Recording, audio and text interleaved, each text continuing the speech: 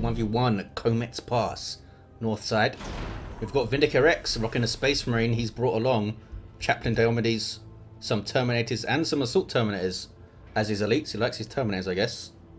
Oh, let's turn the Fog of War off. In the south side, we've got manawtf as an Ork. He's brought along some Stormboyz, Weirdboy Zapnoggin, and some Meganobz. And welcome to the first ever Dawn of War 3 replay on this channel. This is a tournament game. It's a semi-final match from the ESL Cup on April 30th. Best of 3, this is the first one. And hopefully I'll bring you more from that cup. I've got it down, slowed down to quarter speed here so I can talk about some things before we get into it. Namely, first of all, the replay system itself. It's not too bad. Not too bad at all.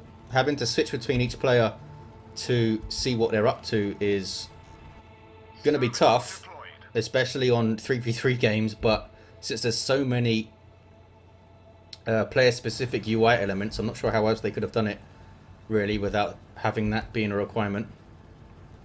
I would also like a way to follow units around, and an option to have the Fog of War displayed for all players at the same time, rather than one at a time, because that's kind of awkward. The big problem, though, are bugs. Bugs. The replay system has various UI bugs. If we switch over to manawtf, you see on the right side, we have no doctrines at all displayed. I can assure you he has some. We just don't know what they are, which is rather annoying. Other bugs I've seen include the drop pod status for Space Marine players not being displayed. In this instance, we can see them fine. I've also seen players having doctrines listed on the right side from a whole other faction, which is pretty interesting. But we'll muddle through these early problems and bring you some replays. Hopefully that kind of stuff gets fixed quickly. I'm going to try and work out what doctrines Mana is using, but don't expect me to be able to work it out in the midst of all the stuff going on. Maybe some more experienced Ork players can tell you what's going on there. Let's speed it back up to normal speed and see what VindicareX is up to. He's gone for his usual build, which is straight into a barracks with his first servitor and then 2 more sent out to cap points.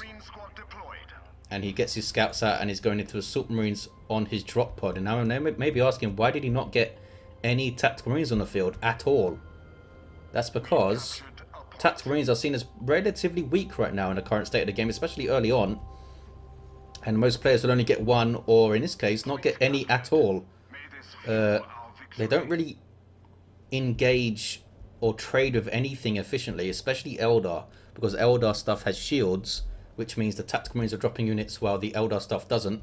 And I think because of that, Dire Avengers can outshoot them pretty easily early on. And of course they've got a grenade as well. So yeah, not a great time for Tactical Marines, which is kind of strange because you'd expect them to be the staple backbone of your army as a Space Marine player, but that job is for Assault Marines as it stands right now.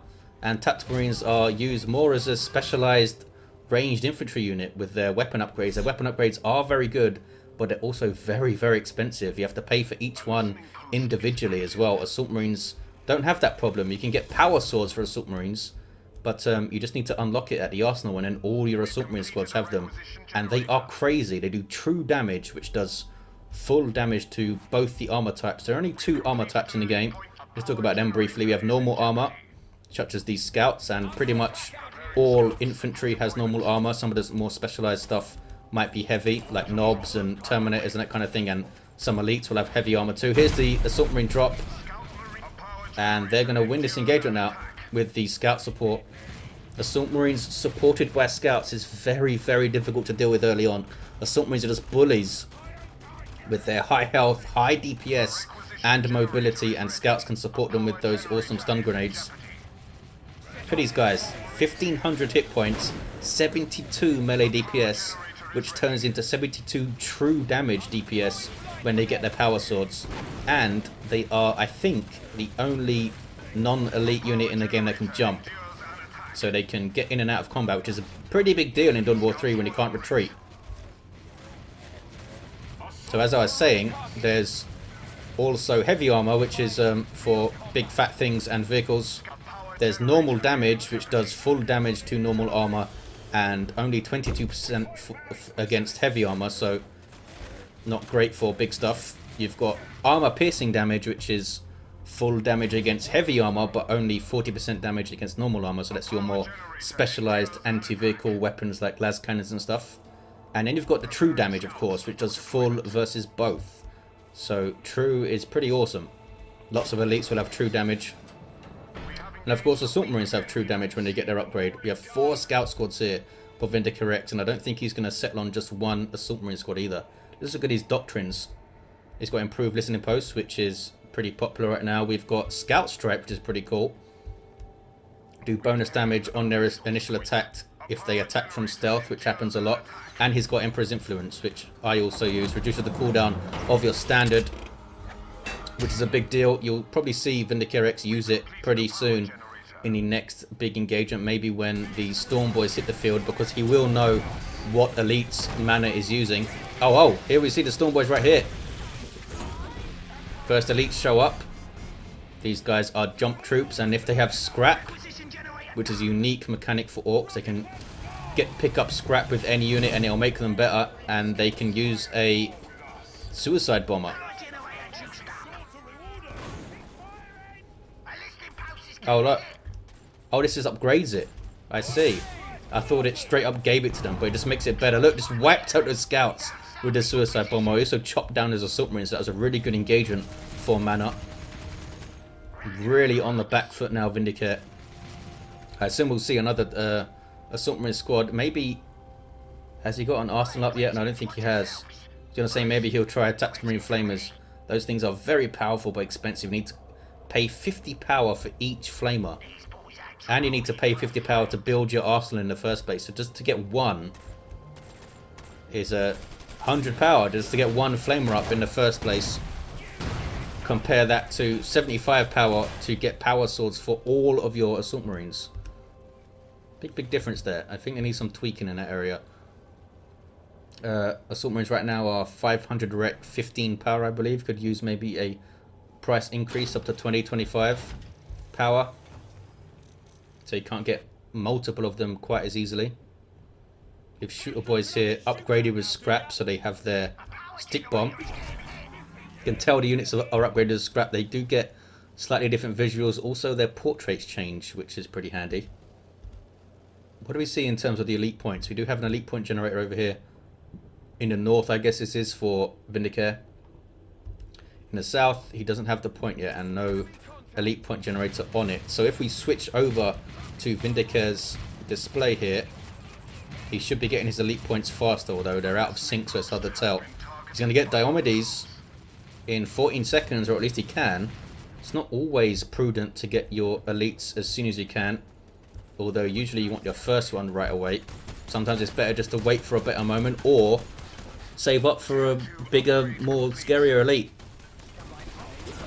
Very cheeky over here, building a listening post in the backfield, and this is Diomedes coming in. A support elite. He only has normal armor and normal damage, but he gives off some crazy buffs. I'm not sure how he has normal armor with Terminator armor on, but there you go.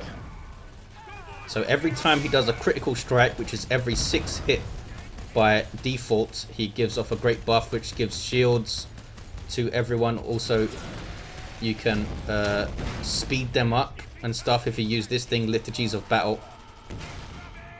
Bonuses to his normal melee attacks. I think it makes all of his hits crits as well. And he's pretty easy to use. You just hit stuff and sometimes hit Q. I believe that's... It gives global... It gives buff to all of your units no matter where they are, which is pretty weird. I'm not sure if that's intended when you use this Liturgies of Battle. But yeah, getting a nice AoE shield up every 6th hit is pretty damn good. It's not a massive shield, but shrugging off a few hits is always useful. I do think, though, that Diomedes is animated very, very poorly. I mean, a lot of people have had problems with the animations in this game. I haven't really. I think they're fine for the most part, but I think Diomedes is just animated badly. Look at his... What is he doing? Looks very, very strange. The way he swings his left arm, like he's not in control of his body, like he's a puppet or something. Very strange. He also jumps when he uses his critical strike, which I'm sure people are going to love, because Gabriel Angelo's jumping was so popular. On the south side here we have some capping going on. VindicareX very, very much behind here. He has double scouts and Diomedes, and that is it. Looks like he's trying to tech up right now. In fact, he has got the machine cult up, and we're probably going to see a land speeder pretty soon. He does have assault marines loaded into the drop pod, and that's what space marines are so good at, reacting and turning the tide of fights with their drop pods and their standard. I really like the way they've differentiated the factions. It's really cool to see Orks with their scrap and their war towers. There's the drop from the assault marines. Gonna take out those Gretchens, and you see Eldar with their teleporting structures and stealth and all that kind of thing. If we switch over to mana, we can see he has 3 war banners up. This is how Orks tech up. You just build war banners. They are 75 power each though, which is pretty expensive, and they go down pretty quickly. Also let you use the war ability, which pumps up your stuff with some orky rock music, which is amusing. I do like the way you get these very big, obvious icons for the elites on the minimap too. That big rocket for these Stormboyz jumping off the assault marines here. These assault marines might go down. They very much might go down. They need to jump away, and that's what makes the assault marines so good, that they can jump away like that. He's going to chase him. He's going to try and bring him down here. Oh, and we saw the truck for mana, you may have noticed. There it is. Can put boys inside of it, and oh, he dodged the suicide bomber there with the assault marines. Nicely done. But now he's getting his generators hit. As I was saying, you can put boys inside here, shoot them out, and they stun. Also, because he has Stormboyz, he has a suicide bomber ability on his truck, which is pretty good. Just shoots out one lone Stormboy. Not sure where he comes from. Oh, here's the first land speeder. These guys are awesome. Massive mobility, as you might expect, and some decent DPS really. Let's have a look at the DPS. 74 range DPS. They are awesome for taking out and chasing down those early game elites, especially the single entities like Weirdboys and stuff, and enemy librarians. Also, if you get a group of land speeders, you can go and hit some enemy generators very effectively and very quickly. The land speeder came out with a shield there. I'm not sure why that... Did they always come out with a shield? Oh, they do, I think. Because you can get a doctrine which gives land speeders shields that regenerate, which is pretty powerful. Where is the Weirdboy? He's over here. I'm not sure what he's up to. Very powerful nuker elite. Did they call him a nuker? They call him nuker slash support. I guess he does have that teleport thing. But he has some incredibly powerful offensive abilities. Can be quite vulnerable, but brings a lot of pain. This is mana going for the generator. The shield generator is going to go down, I think. I can't see on the... I'm not sure if I can see anywhere what escalation phase we're on. Usually it would show in the top right corner, but that's taken by the replay UI. Apologies also, by the way, for the overlay you'll see in the top right corner. That is to cover up a progress bar, which would otherwise... Oh, this Weirdboy's dead. Look, see? Exactly what I said. Land speeder does not mess around. Can take out those early game elites pretty effectively. And it's double land speeders here. Down goes one, though. He's got his tank busters, which do bonus damage to skimmers, as you can see there. It's much like las cannons. Helps you counter those early rushes from these guys. So as I was saying, there's a bar in the top right corner which would show you exactly when the replay was about to end, which is not good for a viewer's perspective, so I've covered that up. Usually I really don't like using overlays of any kind. I like the game to be shown as it is. Hopefully there'll be an option to toggle that at some point. Down goes this generator, which is going to give 500 rec, 1 elite point, and 100 power, I think. Yeah, it shows us. There we go. That can be a massive deal and can put the nail in your coffin. Not always a game winner though. I've seen various times the team that takes out the first shield gen not going on to take the game, but it is certainly a big boon. What's he got on the way now? Oh, he's got a Nob squad, and they are upgraded with scrap, which allows them to throw choppers, which is a pretty strange thing I think for a Nob squad to do. But hey, that is... Oh, here's an arsenal too. As I was saying, there are some strange abilities in this game, like Nobs throwing axes is not something you'd associate with a Nob squad. Also, the Venerable Dreadnought Elite can like rip up chunks of the ground and throw it, which is a bizarre thing for a Dreadnought to do, I think. It's got a massive plasma cannon, but it's going to throw a rock at you, apparently. Very strange. Oh, it was a stun. As you can see, those rockets are hitting infantry. There's no concept of accuracy in Dawn of War 3, I don't think. Whereas in Dawn of War 2, you'd have las cannons which do massive damage to all targets, but will struggle to hit anything smaller than the vehicle. In Dawn of War 3, everything will hit everything all of the time. But of course, they've got around the issue by having armor-piercing weapons do less damage to normal infantry. What's this? Here's the Nob squad. They build up that red bar of doom. I'm not sure exactly what that does. Let's have a look. Not sure. Builds up there like fury or something. They've got taunt. I'm not sure that if that has anything to do with that red bar. And there's that chopper toss. It's nice that I can mouse over this stuff and see the range of it and everything. So here comes VindicareX back out. Oh, he's got some plasma gun tactical marines. What exactly do the plasma guns give you? 33 normal DPS. That can't be right. They must do true damage or something. I'm not sure. Is that right? Or do they give you a little bit extra DPS? They do have an overheat mechanic and that kind of thing.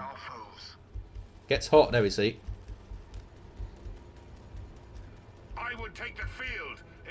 Diomedes can now be recalled. He might want to wait now, VindicareX, for his assault Terminators. Oh, as I was saying that, he calls in his regular Terminators. No, he doesn't. Did he? No, he just called in Diomedes. And now here are the regular Terminators.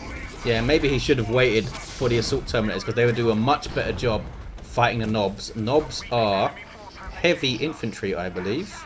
Yes, they are. So they are great at tanking normal damage. And with over 100 DPS, you don't really want to get in a sustained fight with them.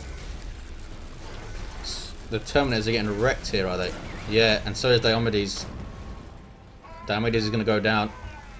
Imagine assault Terminators buffed by Diomedes' stuff. That would be very powerful. They had a Weirdboy in there. He's got his scrap storm thing, which is awesome. See, what is that bar on the knobs? Must be missing something. I'm not sure what it is. There's the taunt. Can't run away from knobs if they're going to taunt you. There's that scrap storm, which damages enemies and gives shields to your stuff. And there's the end of the game. Unfortunately, I can't move the view around at this point or anything, which is pretty annoying. So there it is. VindicareX has conceded. I believe it might be difficult to tell in future casts who actually conceded or not. But there it is. First game of the semi-finals. Mana takes it. And thanks for watching, guys. I'll see you next time.